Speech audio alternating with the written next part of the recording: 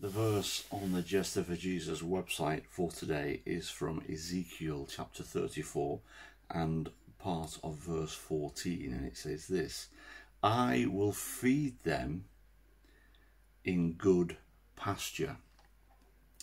It's very important for a shepherd to make sure there is good pasture for the sheep, and if there is good pasture, the sheep will follow him. For us as Christians, if we get good teaching, then we will follow where the Lord leads us. That good teaching comes from the Bible, but also comes from being in contact with other Christians, listening to other Christians and their testimonies, and sometimes even talking about your testimony to the point at which that might affect somebody else, and they may ask you questions, and it sort of strengthens your faith and your belief, and you're getting fed from them by them asking you questions and stuff.